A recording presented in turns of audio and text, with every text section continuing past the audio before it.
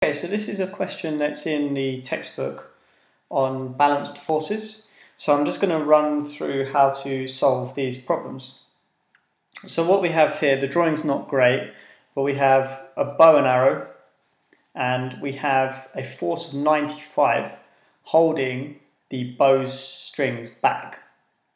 And the question says, it wants us to work out the tension in each part of the bowstring in this position, so while it's being held back. So this is to do with balanced forces. This bow at the moment is in what we call equilibrium. It means that all the forces on it are balanced. And we can often use this to help us work out problems. So what we can do is, if we can work out what the horizontal components of these bits of the string are, we know that they're going to be equal to the 95. So we know that the tension in this string and this string, the horizontal components of those tensions, so the bit that's making it go this way, are going to be equal to the 95. So what I first need to do is I need to find the horizontal components of this tension. So it's like the video I did before on finding the horizontal components. So for this one here, I want to find this bit. So if I draw it on, let's get an arrow. Let's do there. Let me just get another color. Should we choose purple? Yeah. Okay.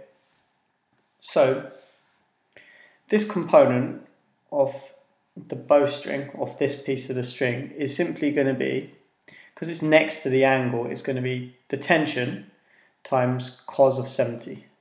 So tension times cos of 70. And this one is actually going to be identical because it's identical. The tension in the string will obviously be identical if it's pulled at the same angle. So this is quite a nice problem because it's 70 degrees and 70 degrees. So the tension of this part of the bowstring that's going horizontal is also T cos 70. So T cos 70, like so.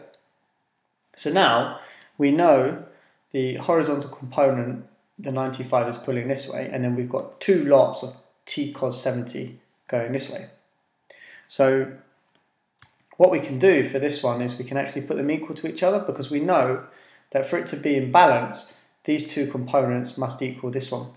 So we can say 95 equals T cos 70 plus T cos 70.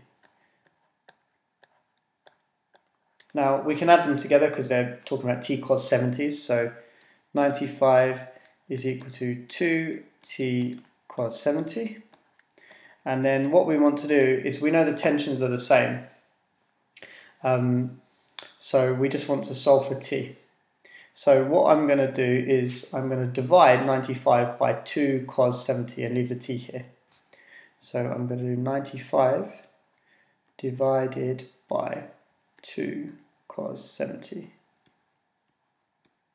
And I can separate that. I can leave the T there because it's all times in the cos 70. So I'm only going to move the 2. I could move the 2 and then move the cos 70. It's not a problem. So if I do that, that should be my tension. And put that in the calculator. We do 95 over 2 cos 70. And we get 138.8 newtons. So that means, actually no, it's 138.88, so it'll be a 9. That'll be a 9 there. There you go. Cool. So we can say it's approximately 140. It's nicer. So we can say that the tension in each bit of this bowstring must be 140 newtons. Then it says, what's the resultant force on the arrow?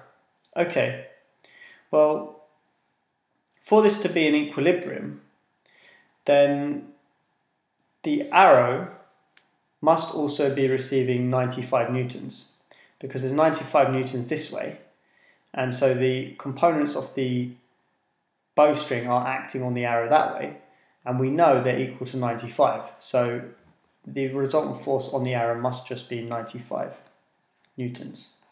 So for anything to be in equilibrium, the horizontal and the vertical forces must be balanced, they must be the same. So if it's 95 this way, then the force on the arrow must also be 95.